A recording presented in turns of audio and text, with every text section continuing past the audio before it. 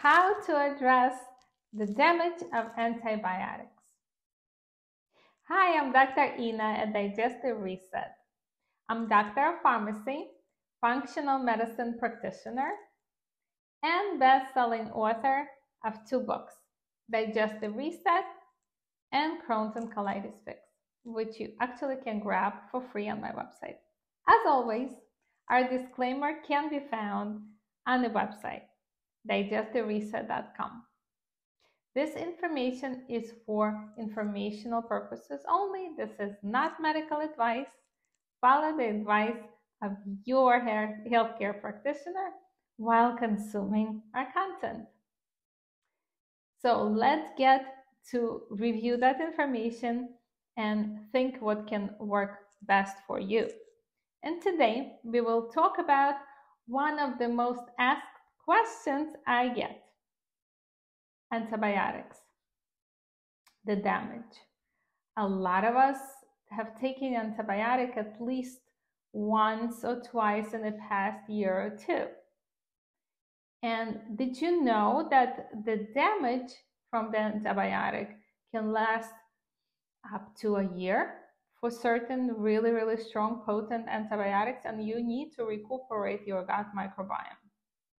I have a lot of people asking me what they can do to get back to a diverse and balanced gut microbiome after the intake of taking those antibiotics, because most of the time you really didn't need them.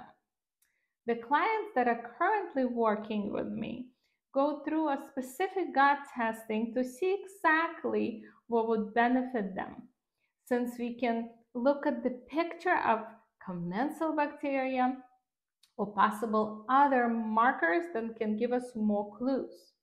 But for those of you who are doing this in their home, on their terms, please consider doing these 5 things to build back your gut microbiome and have stronger lining, stronger shield during a course of antibiotics and for 3 to 6 months after, to prevent and take care of the damage.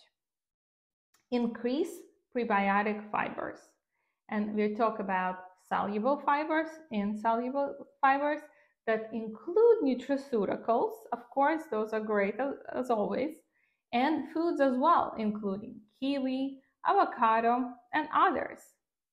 Intermittent fasting, 16 to 8, 16 hours off, 8 hours on. Well, it's not for pre-diabetic or diabetic patients, but if you do not have blood sugar instability, giving your tummy a little break is great. It's going to make sure that more commensal bacteria has a chance to grow. Next, eat a whole food, clean, organic diet. And if you're on a budget, there are plenty of options for you there. Whole Foods has really great things on budget, as well as Trader Joe's. Consider those, please. Next, 400 to 500 milligrams of polyphenols. Consumption of those is very important, like berries, broccoli, carrots, flax seeds, olive oil, extra virgin olive oil, green tea, peppermint, organic dark chocolate, and others. For example, 100 gram or 3.5 ounces of blueberries have about 500 milligrams of polyphenols on its own, or about 108 milligrams of polyphenols is in 100 grams of broccoli. You can actually consume that amount needed. It's not that hard if you put your effort and intentions to that.